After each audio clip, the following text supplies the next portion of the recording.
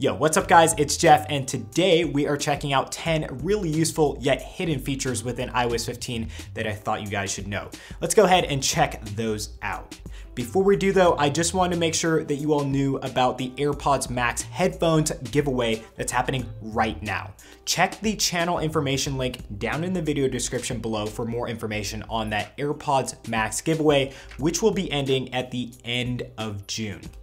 Okay, so with that said, let's go ahead and get on to those really cool features.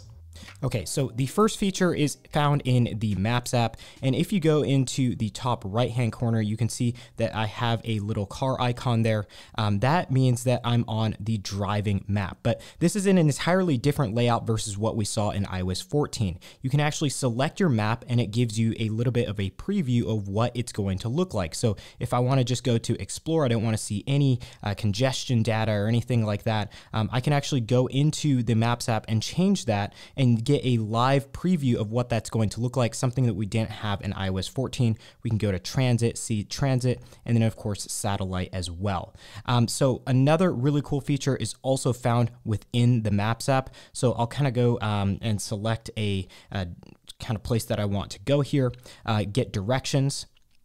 And another really cool feature is from my location, so you can change, your route and where you're going from. Of course, it's going to start from my location and going down to this little shop here. But we now have this feature called Leaving Now. So if you have Leaving Now, you can leave at a certain time, or you can arrive by a certain time. So I want to select arriving by 9 a.m. So if I select 9 a.m. as my arrive by time, go ahead and click Done. It will actually show me when I need to leave by. So leave by 8:51, and that's the fastest route if I want to arrive by 9. So I can get a live kind of preview of when I need to leave to get at this Carolyn's Cafe at a certain time during the day. I can go ahead and click Go and go to the route. Now, the next feature is actually really cool because I can have multiple instances of an app on my home screen. So you can see here I have Spotify on my bottom bar here, and I can actually drag Spotify again and place it onto my home screen in different pages. So I can actually add it to the first page as well again. So if I take Spotify here, I can place it on the first page as well. And basically this allows you to have different home screens. So if I take that one out, I can go ahead and still have Spotify here on the first page. Of course, it's down here, but basically you can do this with any app. And what this allows you to do is it allows you during when you have focus mode enabled, you might only have certain home screens available to you, and you can select your different or various home screens to have instances of apps that allows you, even in focus mode, to access certain apps that you want to have. So this is a really cool feature. Unfortunately, still no app placement wherever you want. It's all in a grid view, but you can have multiple instances of the same app in different pages on your home screen, and then of course at the very bottom on the dock there. Okay, so the next really cool feature is drag and drop. So if I open up the Notes app and I want to create a new note and I want to drag elements into this note, all I have to do is go to a link like apple.com. I can create this little draggable link here by just dragging on the link, and I can open up the Notes app and place that link into my notes. So that's apple.com there, but what's really cool is I can go to the Photos app and basically drag this photo here. So now it's draggable, and I can place that into my Notes app there, and I can basically do this with any different element that I want to and create notes from this. I can drag and drop anything into like Safari or any other apps, but basically you can take text, links, any like pictures, and drag and drop them between different apps on your iDevice now with iOS 15.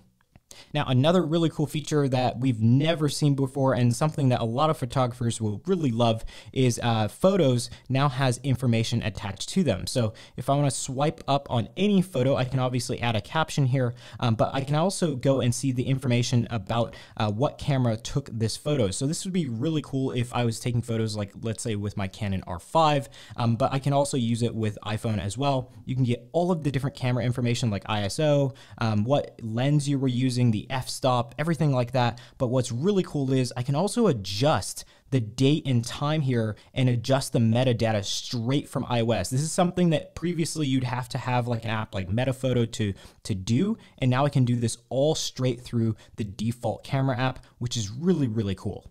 Now, the next really cool feature is in the Photos app as well. And what you can do is you can go and find different text on your photo. So you can see I have a text within this photo, and all I have to do is just hold down, just like I was editing text on any other platform or any other application. I can copy that text, go into a Safari and look this up directly in Safari, and I'm all set to go. So I can go ahead and basically get that information, copy and paste all directly from a photo, and select that text and place it into whatever app that I want to. So this is a really cool instance of how you can get information about products. As you can see here, I have a color board, and I can get the exact information about this color board very quickly versus just typing it into Safari, having to look at everything, get the correct spelling. It's all done for you now with AI technology within iOS 15. Now, another really cool feature is system-wide translation. And what's really cool about this is I don't have to translate this entire page. As you can see, this is all in Spanish, but what I can do is I can select text from this website. And as you can see, I selected this little paragraph here, and I can go ahead and translate this information to whatever language that I want. So as you can see here, it automatically detected it as Spanish, and it's translating it into English. I can get that information. I can copy that translation. I can change the language that I want it to be translated to. So as you can see, the original is not really highlighted, but I can have this translated into different languages. So let's go ahead and select Japanese, and I can have that translation go into Japanese. Obviously, I'm speaking English, so I want it to be in English for the next time, but it's really cool how dynamic this new translate feature actually is within iOS 15. Now, I can also go into the Safari tab here and translate the entire page to English, and it actually works very, very quickly. So if you want to translate everything to English, it will do that fairly quickly for any website that you go to or any content that you're looking at that needs translation. It will do that very, very quickly. Now, another really cool feature is tab movements within Safari. So as you can see, I have multiple tabs open here, and I'm going to go to the first one. That is my first, my second, and all I have to do is swipe. And it's just like this feature here. If I want to swipe to different apps, I just go at the bottom here. And that's the same thing in Safari with the tab view. So I can switch tabs just as seamlessly as I can with different instances of apps, like my multitasking feature within iOS 15. That's the same now within iOS 15 Safari mobile application here. It is really, really cool. It makes it really easy to switch tabs. Now, if you're at the end of the line here with and you want to create a new tab, all you have to do is swipe to the right, and a new tab will be opened so you can get started on new content in Safari. Now, this is another really cool feature here. If I want to look up an app, I can go to Siri search. And what I want to do is I want to download the Facebook app. And the Facebook app is something that I want to get from the App Store, but I actually don't have to go into the App Store to get it anymore. I can get it directly from Siri search. I can go ahead, tap Get, and then install it from there. Obviously, Face ID is not going to work now because I'm not directly over Face ID, but you get the gist of it. I can go ahead and install an app directly from Siri search. I don't have to go into the App Store anymore. So this is a really cool and handy feature. You can just search directly from here and eliminate a few steps of going into the App Store, then searching and then going and finding your app. You can do it all from Siri search now and download and install apps directly from Siri search. Obviously, I have more instances of Facebook, so I can get Messenger, Facebook Business Suite. I can download all of these directly from Siri search. Now, a new hidden feature within the settings app for you guys who are on the beta and are kind of wondering where profiles is. A lot of people were wondering, like, where's my iOS 15 developer beta profile? I can't really find it. And this is actually something for the future. If you want to go ahead and delete this in the future, you will need to know where this is. So as you saw, I went into the settings app general, and then I went to the bottom to VPN and device management. Now, device management seems like kind of like the new verbiage for profiles. And as you can see, I have my VPN services up there, and then go down and I have my configuration profiles down here. So this is where you access that iOS 15 beta software profile. For those of you on the developer beta, this is where you will want to go ahead and remove this profile should you not want to be on the developer beta. And for people on the public beta, this is where you'll be managing that profile in the future.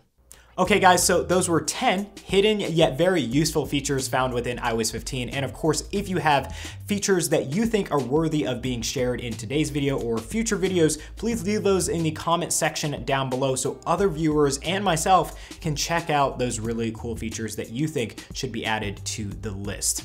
So thank you guys for watching today's video, but before you head out, make sure to check out the channel information link down below. Of course, we have that AirPods Max giveaway that you should totally check out, but we also have links to cool updated merch, the updated podcast, and we have information on how you can update to the iOS 15 beta as well. Now, before you head out, make sure to get subscribed, hit that like button, and also that notification bell as well to get updates on any future content. But with all of that being said, I hope to see you in some upcoming content. But until then, I hope you guys have an awesome day.